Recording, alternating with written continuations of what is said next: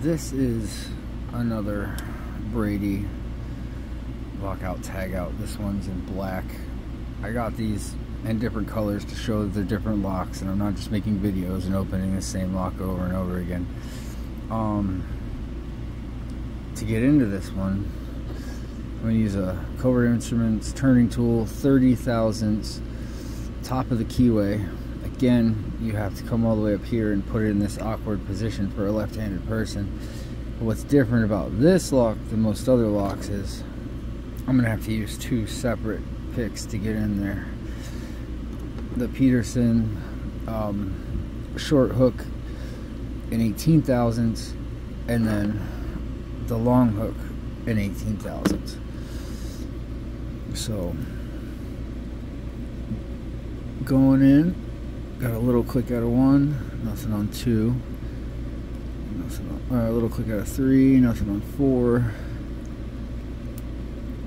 little click out of 5, little click out of 6. Coming back, I got hung up on number 4, so I'm going to hit it, and we just went into a false set. So now I'm going to switch to the long hook, because these are all spools. So nothing on 1, 2, got a little click, I think I got them set. Nothing on 3, nothing on 4, 5 is set, maybe. Gotta come back here.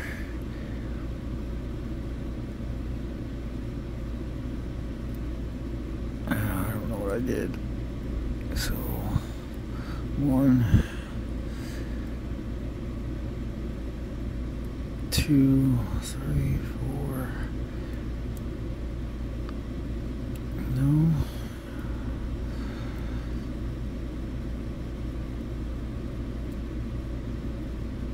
I must have overset something. So going back in. Little click out of 1, nothing on 2, 3, that's 5. Alright, 4 puts us back into a false set. Nothing on 1.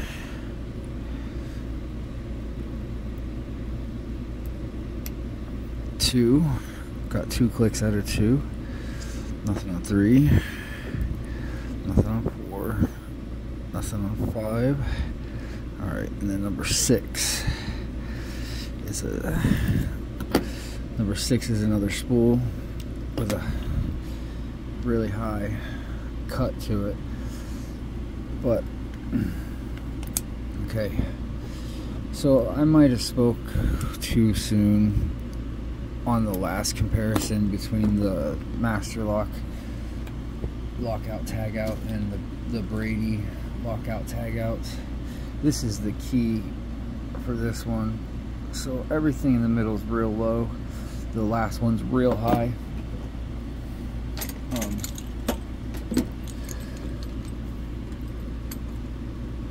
I still say that if you were going to use these for the intended application, either one, you know, obviously the Brady's are a little bit better constructed, they're a little bit stronger, but from a business standpoint it would come down to price. You know, it's $16 for the Brady, it's $10 for the Master Lock, and they both serve the same purpose well. Now, as far as, you know, picking or lock sport or practice locks, these ones I feel, you know, they teach you some things, because you have to use an awkward tension, you have to use a strong amount of tension in an awkward position, you know, and I've never had to use 2 different hooks on one lock to this point. But you know, if you want practice locks and you want a challenge, honestly, the Master Lock 410s are still good, but these are definitely better.